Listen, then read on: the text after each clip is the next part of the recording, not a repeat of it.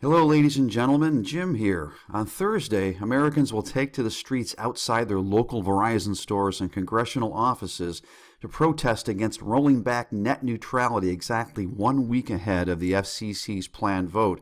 Now, Mark Stanley, Director of Communications for Demand Progress, said with what would be a catastrophic vote by the FCC to repeal net neutrality looming, people are ready to take to the streets and protest and to offer Congress one last chance to answer the question, do you stand for your constituents' ability to communicate and connect, or do you stand for Verizon's bottom line?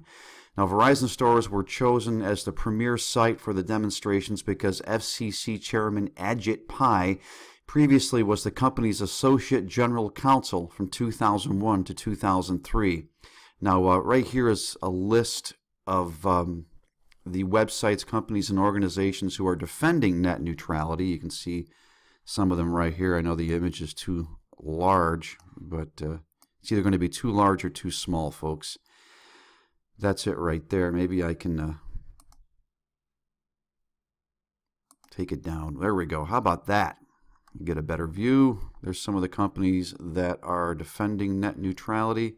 Here are the corporate baddies that are against net neutrality. Now, 27 senators, including Elizabeth Warren and Bernie Sanders, have sent Pai a letter on Monday demanding the FCC to delay the vote. Also, 40 consumer protection groups have sent a letter to Pai asking for a delay as well.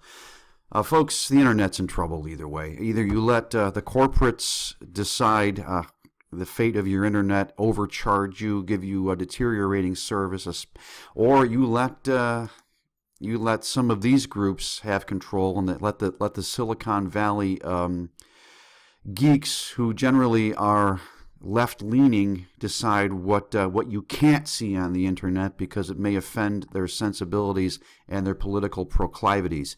I mean, either way, folks, the internet, I believe, is going to deteriorate. There's no good choice. There is no good choice.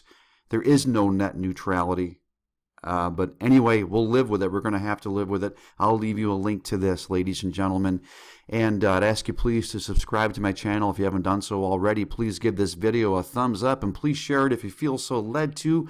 But most importantly of all, do not be given over to the spirit of fear, but instead of the power of love and of a sound mind that comes through our Lord and Savior, Jesus Christ. God bless you. Hi, this is Jim. Please allow me to introduce my latest fiction book, Fortress, a Wayfarer Story. Fortress is an edgy and realistic fiction tale that depicts an America that is a far cry from that which your parents grew up in. God has been asked to leave the proverbial building, leaving the door open for enemies, natural and supernatural, to enter. As the nation stands on the verge of global and civil war and economic collapse, up is down, right is wrong, and a fog of deception has settled over the amber waves of grain. Lies are presented as truth, while those who would tell the truth are marginalized and persecuted. And could it be that those who disseminate the truth could have their very modes of conveyance taken away? If you're a fan of the alternative media and a watcher of world events, Fortress is a fiction story that just might smack of truth. It's available in Kindle and paperback, and it's linked below. Check it out today.